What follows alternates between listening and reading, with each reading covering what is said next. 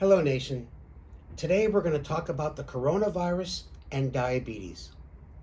Is it true that people with diabetes, like myself, have a higher risk of getting the coronavirus?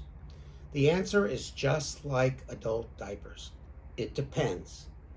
If your glucose control is really good, your A1C is around 7, your risk for getting the coronavirus is no higher than anybody else in the community.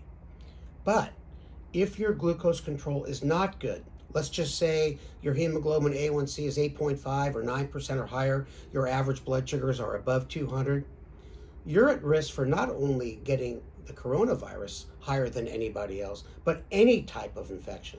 So that's really important. Now, what about if you have underlying medical conditions, heart disease, lung disease, kidney disease?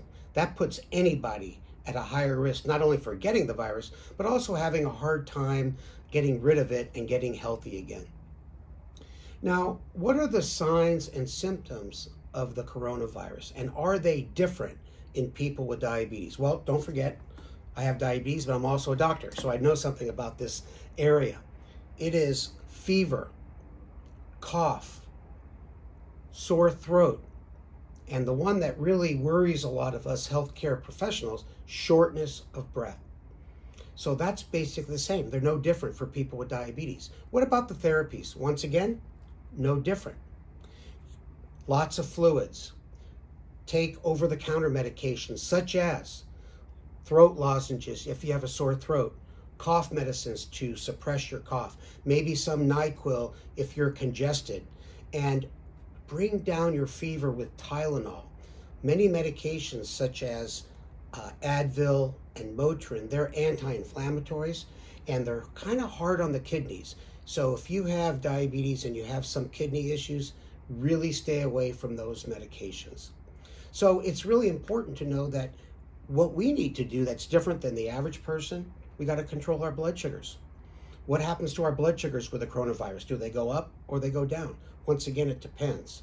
For some people that are really under good control and they may not have a good appetite, they're on insulin, you got to watch out for low blood sugar.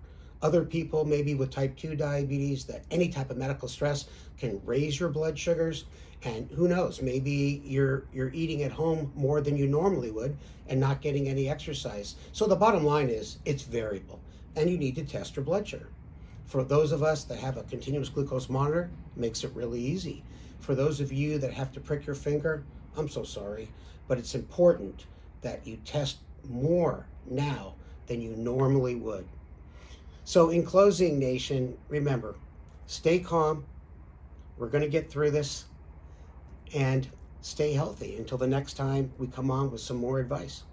So long.